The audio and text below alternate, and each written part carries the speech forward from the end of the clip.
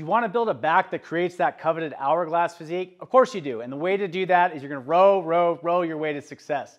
Now, why do we like the rows? Just like the push-up, which is our preferred upper body pushing movement, you can take these with you when you go. You can get a suspension trainer system. People have adapted different types of ropes or like gi belts. There's all sorts of tools that we can use. We're going to list those in the comments. Check those out. We're going to start our row with what we call our power posture.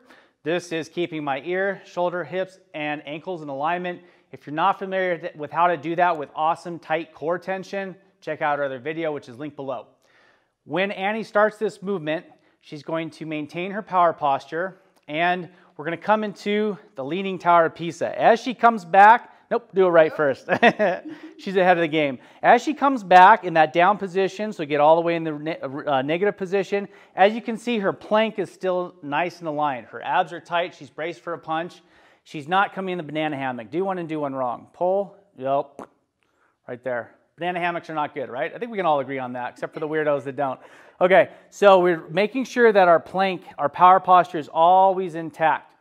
As she pulls, in this position, go ahead and come back in the negative. In this position, it doesn't matter what her hands are going to do. It's whatever's going to make you feel strongest in your back. As she pulls, however, though, show us how the pull should finish. Her hands are going to go up and down. Straight vertical like that's going to allow her to row deeper and really tighten her lats. If she keeps them, do one wrong where you keep them facing each other. If she does it like that, she's not going to get her lats as tight as possible. Now, as she gets progressive with this, she's been doing these every week on the Amazing 12, so she's super strong. She's going to walk this way to success. You're going to get closer to where you're hanging your suspension straps from, and that, as you can already see, is going to be a lot tighter, a lot tougher. Go for it. Hit a couple reps. She's using more of her body weight, which increases the exercise difficulty. Program this through our app. Oh, one last thing. Show us how not to use our head. So as you can see, she's got really good posture. Yep, pull. A lot of people start to do the chicken head, the chicken neck.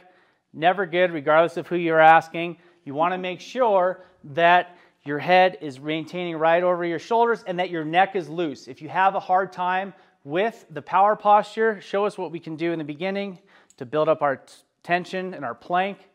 We're going to make our power posture, our vertical plank tighter by using the Thighmaster and crushing something between our legs, our thighs, and that's going to help increase that. Do you feel a lot more tension right there? Right. So we use this in the beginning as a cue. We get what that sensation feels like, and then we try to assimilate it on our own into the movement. All right, stay strong. See you next time.